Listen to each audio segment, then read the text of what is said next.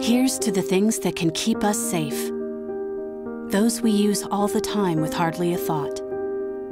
Those that are silently standing by to save our lives.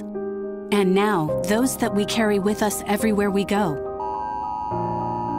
Many mobile devices will now bring you wireless emergency alerts, real-time information directly from local sources you know and trust. With the unique sound and vibration, you'll be in the know wherever you are.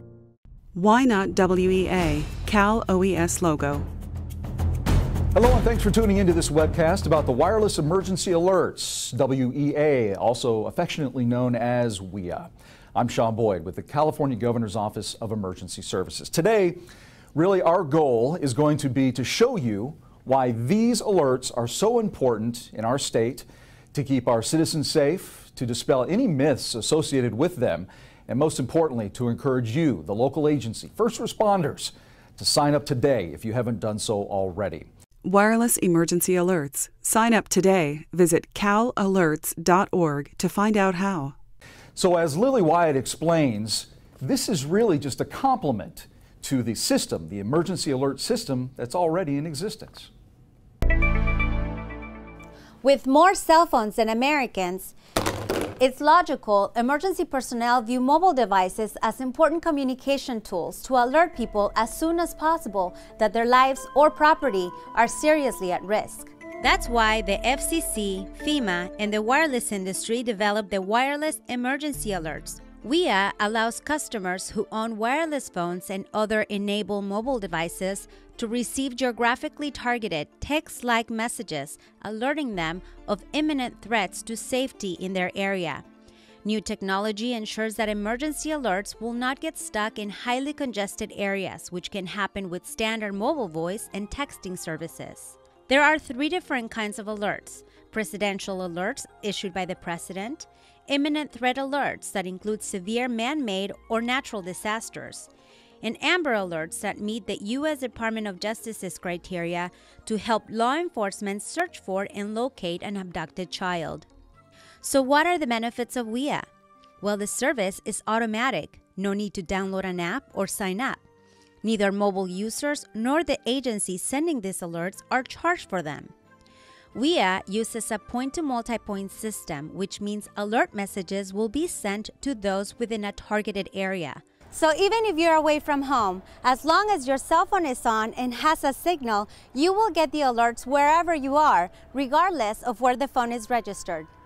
When the alert is sent out, the alert has a unique audible signal and vibration cadence, so all consumers, including individuals with disabilities, are aware of the danger. These alerts are no more than 90 characters and include the following information: who's sending the alert, what is happening, who is affected, and what action to take. 24 cities and counties across California have already signed up for this service. To double check and see if your phone is set up to receive these alerts on an iPhone 5, you need to go into Settings, Notification Center, and scroll down all the way to the bottom to make sure the alerts are switched to the on position. Of course, this will vary by device manufacturers and carriers. You also have the power to turn these off, but emergency managers really don't recommend it. The goal of this program is to save lives and property as we build a disaster-ready nation. In Sacramento, Lily Wyatt for Cal OES.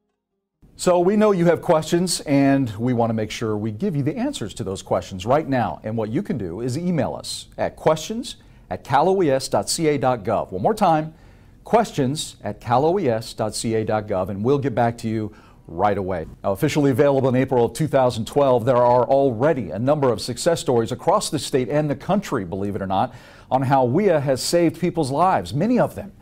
Now, recently I took a trip to San Diego to meet with the folks over there at the Weather Service to see just how these alerts have been sent out and how they're saving lives. Scenes of a flash flood and police officers helping people at the Boston Marathon. Whether it's a missing child, a terrorist threat, or the weather, wireless emergency alerts, or WEA, can save lives, as many of the warning systems already in use do. A loud warning. EAS test. This is a nationwide test of the emergency alert system. There is no actual emergency. But most of those require you to be tuned into the TV or the radio or logged onto the net. The power of the wireless emergency alert system is that you don't need any of that. All you need is a smartphone, which 61% of us have. The National Weather Service in San Diego began testing and using WEA in 2012. Since then, it's issued more than 140 flash flood warnings alone. It took just minutes for mountain roads to be transformed into rivers of mud Sunday afternoon. It's working as it should. When we put it out to a certain area, it goes to that certain area. WEA allows the National Weather Service to use cell towers to target who gets their warnings for flash floods, tornadoes, dust storms, and tsunamis.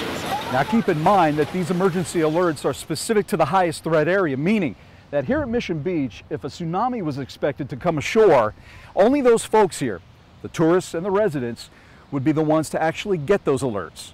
Alex Tardy shows us how they do it. So flash flood warning is up here. We go down here and we say, how long? And then, did public report flash flooding? Did Doppler radar report flash flooding?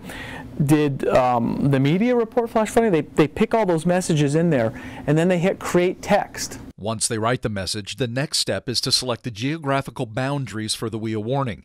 It's as simple as drawing a box around it. Then hit send. Once they hit send, they don't do anything else. He says it's not perfect, but it's getting there. The concern right now is that it goes out to a larger population beyond that potentially impacted area. But the benefits far outweigh any concerns, including the challenges of determining who would issue any alerts and communication between those agencies. And they do work in coordination with local jurisdictions so that there is a coordinated effort to ensure the messaging is appropriate and proper for that area. And the WEA system works beyond weather warnings. Law enforcement is finding more and more uses for it, especially for Amber Alerts. WEA proved itself with the Yuba City PD in June. You know, in my 16-year career in law enforcement, this was the best I've ever seen. Shauna Pavey is talking about how, in record time, a wireless emergency alert helped catch a man whom police believed kidnapped 3 children. To have a situation where the first time we really had an active Amber Alert system come out on this and have such a positive result, to have 3 children return safely within 5 minutes is just phenomenal. Around here in Yuba City, Gurinder Judy is Hero of the Year. I didn't even believe it. I was like, what? He got the WEA warning, an Amber Alert for 3 missing kids. He knew instantly it was serious. There has to be something, about it, It's totally different. I've never seen anything on the phone like that before, right? And the timing was impeccable, and so was Judy's awareness. He got a good look at the plate, and it was a match. I was like a numb, I was like, what? Then, that's when I called 911. 5 minutes later, cops had the suspect boxed in and under arrest. WEA performed beyond expectation, and Yuba PD is sold on its capability and potential. Well, from a law enforcement perspective, this increases your eyes in the community exponentially. WEA can save lives, and it just may have on that day back in June, with a little help from an alert citizen. If people are aware, if they know what's going on, around the surroundings, I think that thing works.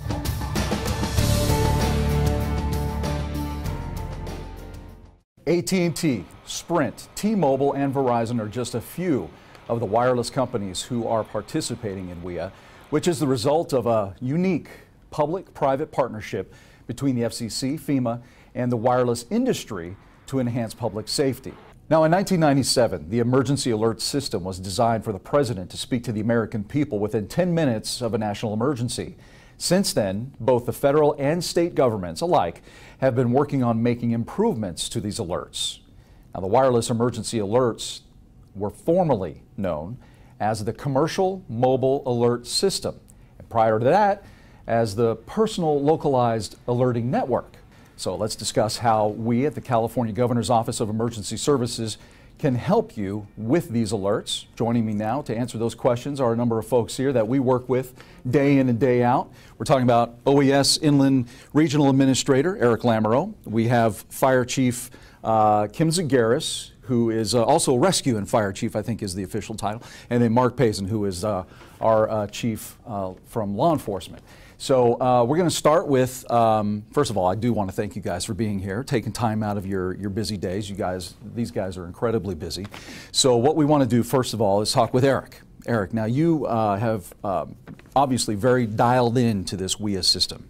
And I guess my first question to you would be, as a manager, as an emergency manager, you know, how do you find that WEA is beneficial during or prior to any kind of disaster? Well, you know, WEA, Sean, it's just the latest addition to our alert and warning toolbox. Just as we've always been able to get notifications of imminent threats out to folks through the EAS system, to their televisions and radios, now we have the ability to add to that the ability to get out to folks on their wireless devices. So it's really a key tool. Absolutely. And I would assume the same kind of holds true for you, Chief Zagaris. It does. WEA actually will help the fire and rescue and other first responders to be able to get out to notify the public of danger, either to them or their property. Could be during fires, hazmat event, could also be during earthquakes, tsunamis, other weather-related incidences, or it could be something as a multi-casualty accident out on the highway, or it could be a terrorism event or some other type of disaster. Okay, and Chief Payson, with you, I would imagine the first thing that comes to your mind would be possibly Amber Alerts. Exactly, Sean.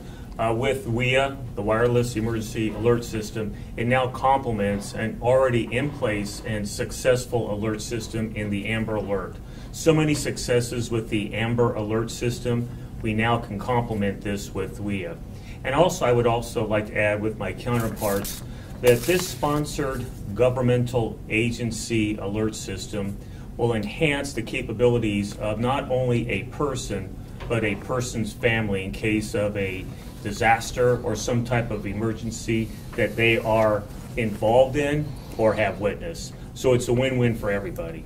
The story that we saw just a moment ago actually showed one of those families who benefited from that Amber Alert, went right to that guy's cell phone, alerted him, it caught his attention, and boom, he was able to make the call. He didn't ignore it. He got that call and sent that, called 911.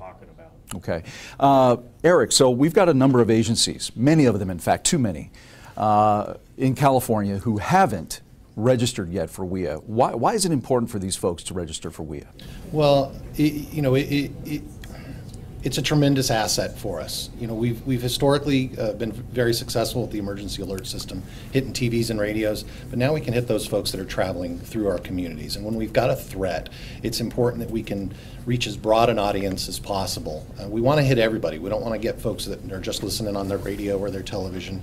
We want to get folks that have their wireless devices. Recently, I was traveling through the Central Valley on business and got an alert of a hazardous dust storm that the National Weather Service believed was going to be blowing through the valley. And, you know, that's really critical, especially if, you know, you're sensitive to those types of conditions or if it's a hazardous condition that we don't want folks driving through. So it's just a great new additional asset to allow us to get the broadest reach possible. And in fact, a lot of those folks who are out there in some of these rural communities are in ag.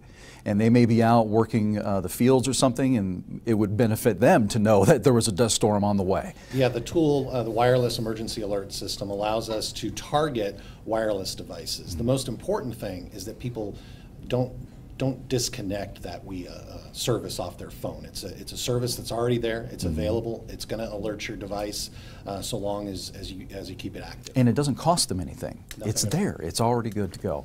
So, Chief Zagaris, a lot of fires so far this season. We've had a little bit of a lull right now, which is nice. Any of these fires involve a WEA alert? Has it been utilized for any of those fires? Actually, this year we're not aware of any time that's been used for any of the wildland fires that we've experienced.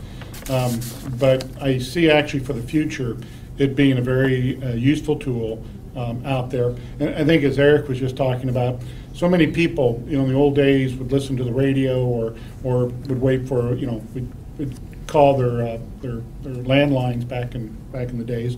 So many people are using, you know, a cell phone today, a smart device. We can actually send it out and be able to get a hold of people.